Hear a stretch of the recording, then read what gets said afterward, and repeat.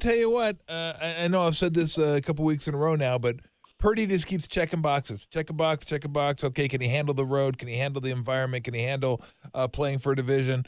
Check the box. Check that box, too. Because I didn't know. None of us knew when he took over. Right. I still don't know how he'll handle the playoffs, but I'm more and more confident in saying that there's still going to be some moments, but there are moments with every quarterback, or most of them. Even just the top tier, you don't even worry about those guys going into the game. But everybody else, you still wonder, like, how's it going to be? Right.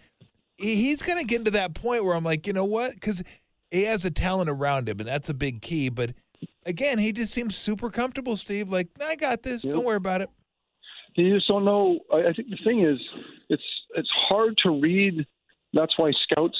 I mean, why the 49ers pick him in the 7th round? Like what makes it so hard is the I would call it the Force, like a Star Wars, kind of reference. Like, does someone have a Force? And usually the Force that we're talking about, like Obi-Wan Kenobi or Yoda, like they have this thing that you can't describe, you can't really, but it's just you feel it, you know it, you can sense it. And quarterback is very much, and I guess probably any expertise around any field, there's people that just really get it, right? And and you just don't know when it comes in a package that supposedly without the strongest arm or without amazing mobility, it's like, so how do we package that when scouts don't know whether you have the Force? They don't know. Yeah. They just kind of, all they can do is go measure you, tell us how to throw, how do you play. He played 4 years, but he's not that tall. It's like these guys, that's why so many first-round misses, right? Because they don't know how to judge whether someone has the Force.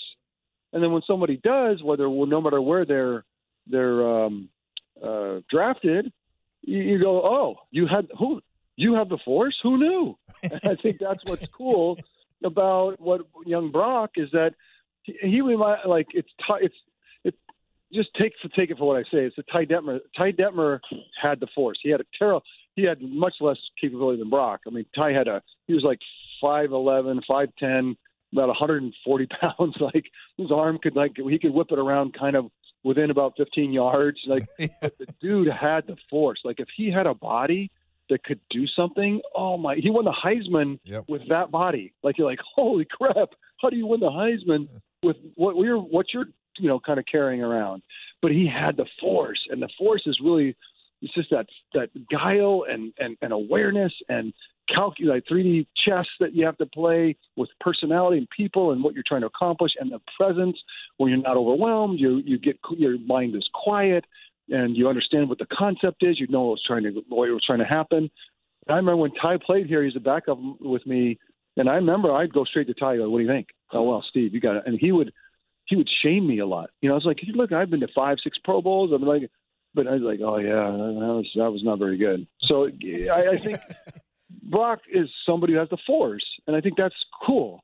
Now, how far will his body take him? It seems like it's plenty, right? It's like, oh yeah, we're in good shape. He's not gonna wheel and Patrick Mahomes and throw it 70, but that's okay. We're fine with that.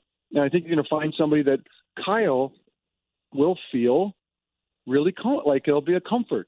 Like, I can call stuff, I can stretch myself, and Brock, you kind of as more reps between the two of them, he can start to tell Brock, you take care of me. I've talked about this many times. Yeah. That was one of the things that his dad said to me that was really important. And so when that happens, then that's where Brock has got the check the box thing you said earlier.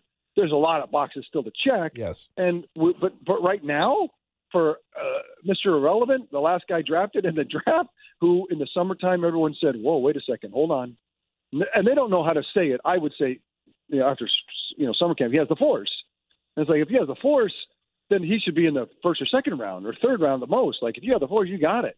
And so in my mind, it's now what are the limitations that are going to come out, and then as things ramp up and people start to pay attention to the NFL, and now they have a couple of weeks to say, okay, Brock Purdy, what can he do? What has he shown on film? We've seen him 3 or 4 weeks.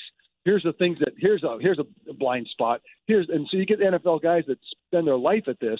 Then you get tested and you continually get tested. So we'll just see how that goes out. But what's not going to happen is somehow he gets overwhelmed over time. Like it's not, his mind's not going to all suddenly go haywire and ball's going to go spitting out everywhere. And if it does once, it won't happen again. So in that way, I know that. What we don't know is some of the things that we're going to find out over the next maybe months and years. Who knows? But right now, what I do know is he has the force, and that's a big deal to me. Yeah. Look, I mean, I said he checked the boxes that are available to be checked. Like some boxes he hasn't checked, but they aren't available yet. It's like a level in a video game. Like I haven't got there yet. Let me see what happens when I get there, and we'll find it. And look, some of the boxes, Tom, are, hey, my team is crappy and the coaches are crappy, and he might not ever have to check that box. Exactly. You know, right? Exactly.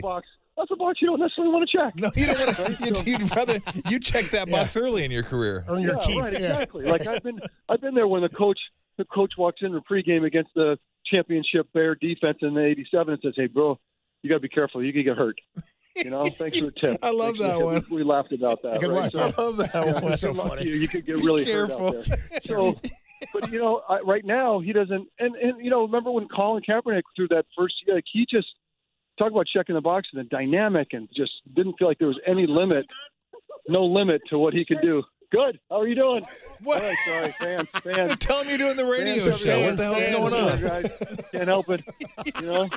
Pulling out. Come working here, bro. What are you doing out there? Up. I know. I tried to tell him. I was like, "Hey, I'm on the phone. You see, I'm on." And they don't care. There's a small.